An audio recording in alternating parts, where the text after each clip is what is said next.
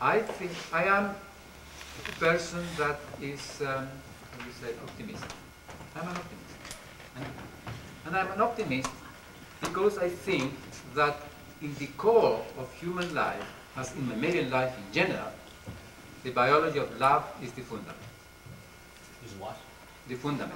Okay. The biology of love.